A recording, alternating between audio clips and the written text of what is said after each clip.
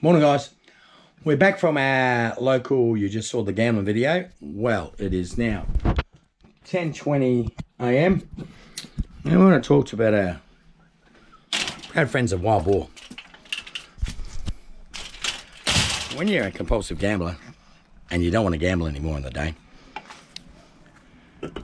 grab yourself a can of Wild Boar, 15%. It's the preferred drinking of the Pick'em family.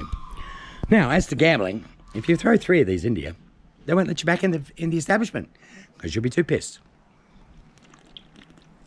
Oh my God, that's strong. Wild Boar. Wild Boar. What did he do? Fucking what? Fucking sponsor. Wild Boar. Preferred drink of the Pickett family. Enjoy. You know it's 10:20 on a fucking Tuesday? What's wrong with you? When you've been drinking for the last week and you want to take the edge off at 10 o'clock. So this is kind of like your Wild Boar. Wild Boar. Fucking sponsor. The fucking sponsors. Well, yeah, I mean,